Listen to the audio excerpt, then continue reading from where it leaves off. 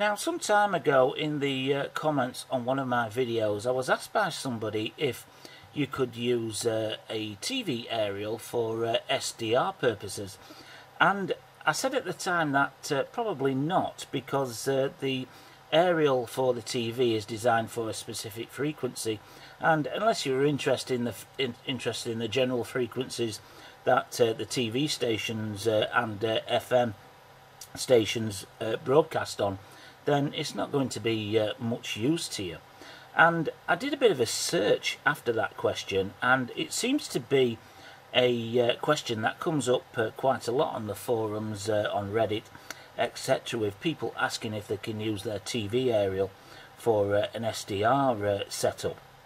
And although I would say no, there are two types of TV aerial. There's the more traditional Yagi antenna, and there's this one here that is the log periodic antenna.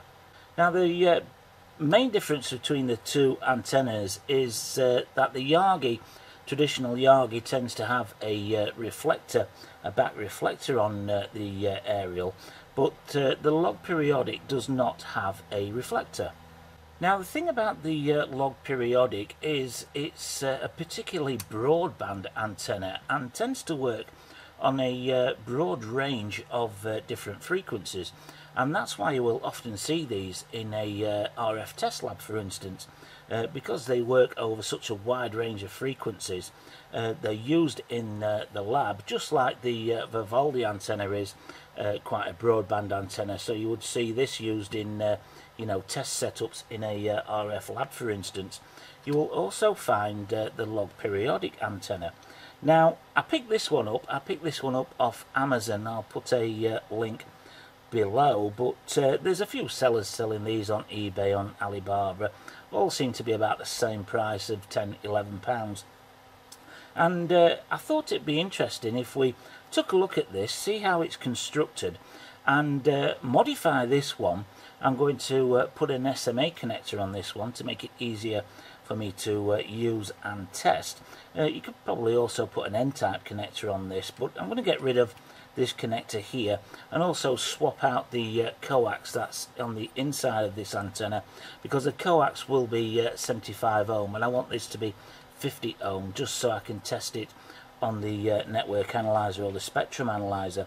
So that's what we're going to do. We're going to tear this down, modify it with some better quality coax and a better quality connector, and then give it a test and see the different frequencies that you do get a pretty good response on this with, and see if it it is actually viable as a software defined radio antenna.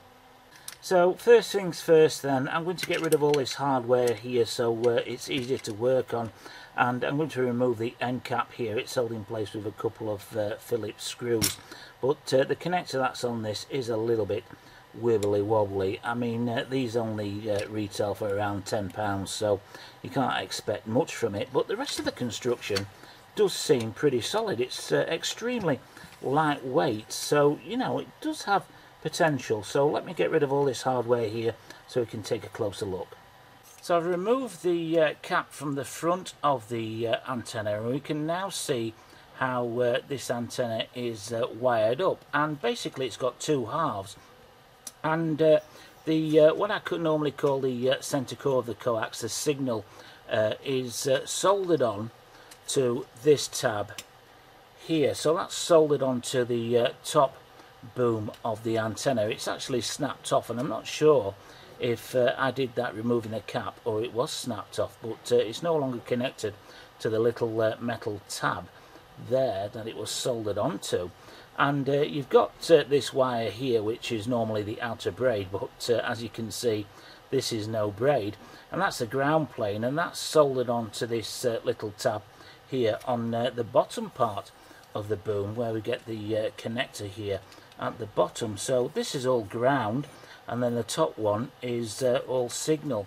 So it's pretty easy to wire that up with some 50 ohm coax, but it just gives you an idea on the construction quality that you get. I mean, they go to the effort of producing the body itself, which is made out of aluminium, and then go ahead and really bodge the job up you know, with some poor construction there at the end. You know, it just seems a little bit pointless to me. I mean, if you want to pay somebody a little bit more money and use some better quality coax and, you know, stick an extra 5, 6, even £10 onto the price, I would have thought that'd be a lot better than producing something like this, which is just either doomed to fail or it's failed before we even connect it, because this wasn't connected in any way to the top part of this boom here.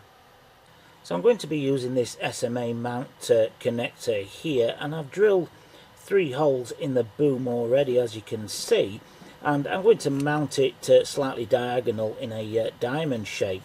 Now this SMA connector is made of some kind of alloy, probably based on aluminium. Whatever it is, you can't solder to this. So again, I'm using a tag just like they did in the original one, and I've got the tag for the ground plane here going through one of the screws that I'm going to use to mount it to the boom here. And you can see that I've soldered in the center connector pin here and the coax just runs all the way down the boom, and it's soldered into the top part of the boom here, again using the same tags. A little bit of heat shrink tubing on here just to make sure I don't short anything out on this end. So now it's just a simple matter of mounting it onto the boom like so, using the 3 screws. I'm just not going to bother putting a screw through the 4th hole, but basically the cap's going to go back in place, so there is going to be a little bit of a gap round here, but it's not going to make much of a difference. But of course, if you're going to mount this outside, you want to make sure it's waterproof, so probably pack the gap and everything else with a little bit of silicone if you want to permanently mount it outside.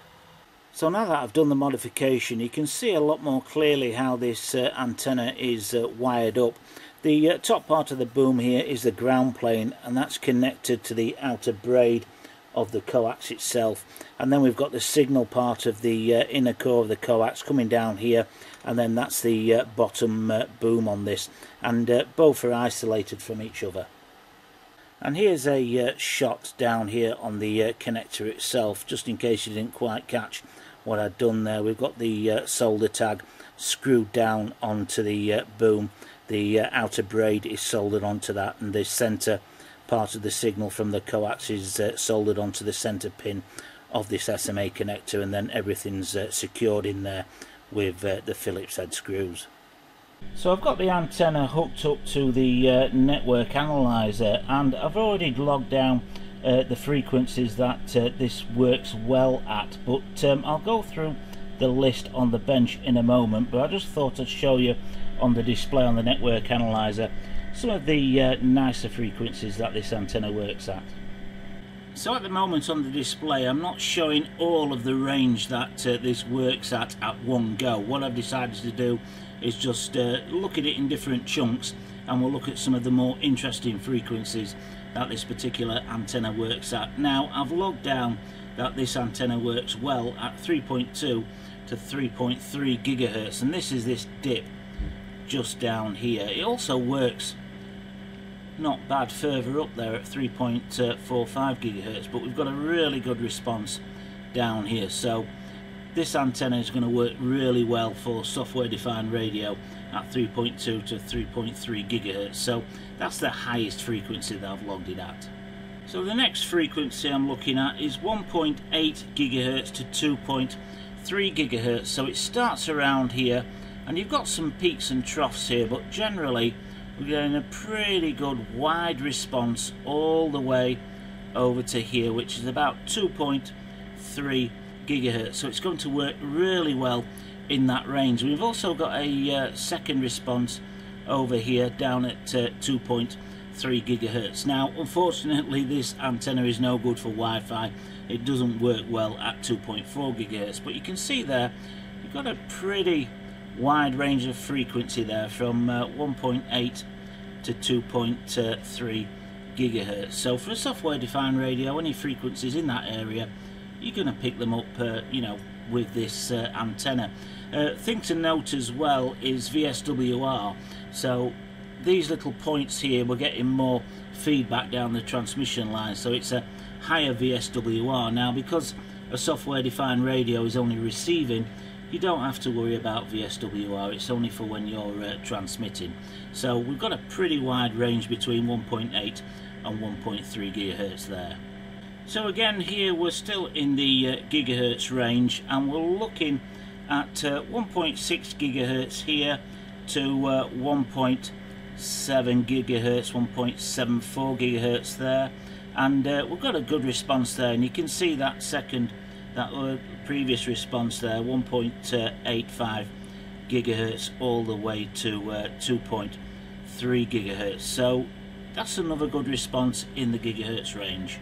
So now it's starting to get a little bit more jumpy. That's just the nature of this antenna, and the fact that I've got it on the bench. Now I shouldn't really have it on the bench. I've noticed that with the lower frequencies you can kind of get away with a quick test on the you know, say 2.4, 5.8 gigahertz on the bench, but on the lower frequencies it does jump around a little bit and it's hard to stabilize it on the screen. But you can see here we've got a really good response, and that's about 1.1 gigahertz all the way up to about 1.9 gigahertz there. So, you know, another great response. And we can even go backwards here so we can see it in a little bit more detail.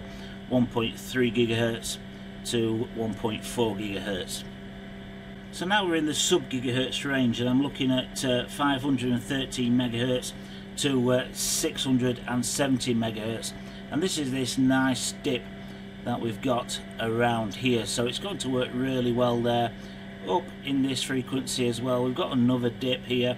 That's 7 to 9 megahertz, but if I zoomed in a little bit more, there'll be a little bit more of a dip there. But you can clearly see all the way back here now, all the way down the scale, we're getting a really good response, and this is kind of in the area that this antenna is designed to work at anyway, so you'd expect that.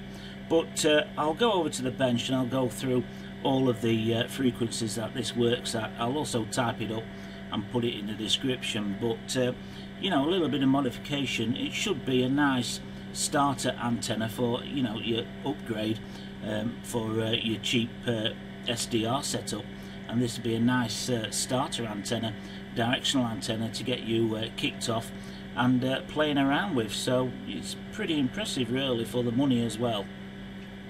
So this turned out to be quite a broadband antenna, so let's just have a quick look at the frequencies then. I found it worked best at 20 megahertz to 133 megahertz, then 150 to 341 megahertz, then 513 to 670 megahertz, 795 to 929, and then 1.1 gigahertz to 1.19 gigahertz, 1.3 gigahertz to 1.4 gigahertz, 1.6 gigahertz to 1.77, 1.85 to 2.3 gigahertz. There is a couple of dips in between there, but across that band it works pretty well.